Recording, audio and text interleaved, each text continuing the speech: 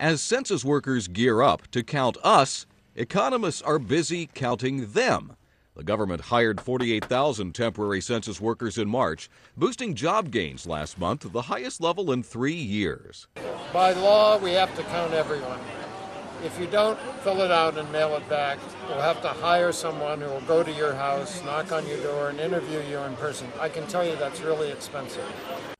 Roughly 700,000 census workers are expected to be added in April and May.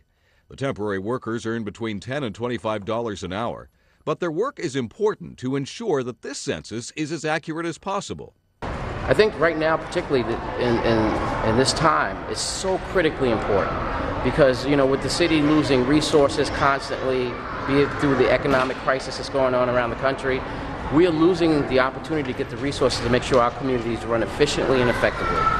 The economic downturn, of course, touched virtually every profession. Many of those who have lost their jobs are participating in the government hiring program. We have a lot of people that are lawyers, doctors, and because of the economy, they apply for the census, which is great because then we have people very, very qualified for this job. The Commerce Department says the temporary hires could briefly lower the unemployment rate by 0.2%. And while that is good news for the economy, the long-term effects may only help boost it by a small amount. But with the recession's damage lingering, every little bit counts.